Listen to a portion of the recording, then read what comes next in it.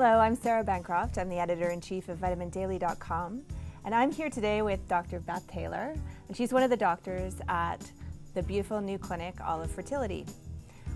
Nice to meet you. Thanks for coming. Yeah. So today we're going to talk about all things fertility. It seems like it's just everywhere you look, you know, on TV, on the front of magazines, your friends are talking about it. And there's just so much information out there, but a lot of it isn't correct. So at the first myth that I wanted to bring up with you is about age. It feels like, you know, women look younger, they're in shape, they're running marathons, they're eating organic, but really nothing changes with your fertility. That's right.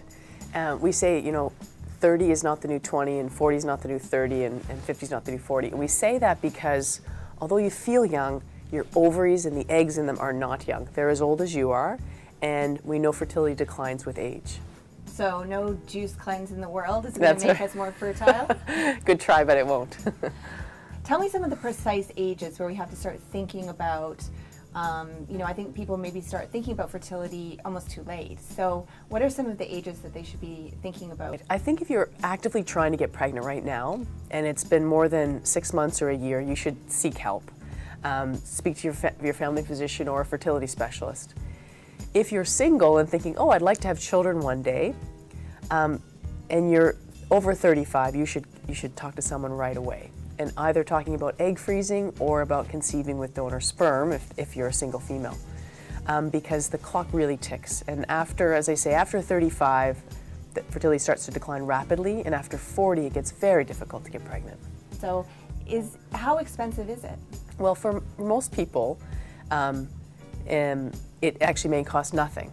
And we're so lucky to live in BC, because in BC, seeing a fertility specialist, having all the testing, and many of the treatments are actually MSP covered by our provincial health plan. It's only when you get into IVF and more advanced treatments like IVF, which is also test tube babies, that you start to spend money.